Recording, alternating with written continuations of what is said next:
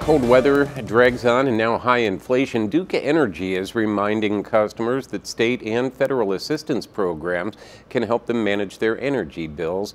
The first is the Low Income Home Energy Assistance Program, or LIHEAP.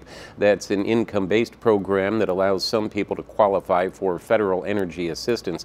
They can learn more by contacting the Indiana Housing and Community Development Authority, a local community action agency, or by dialing 211.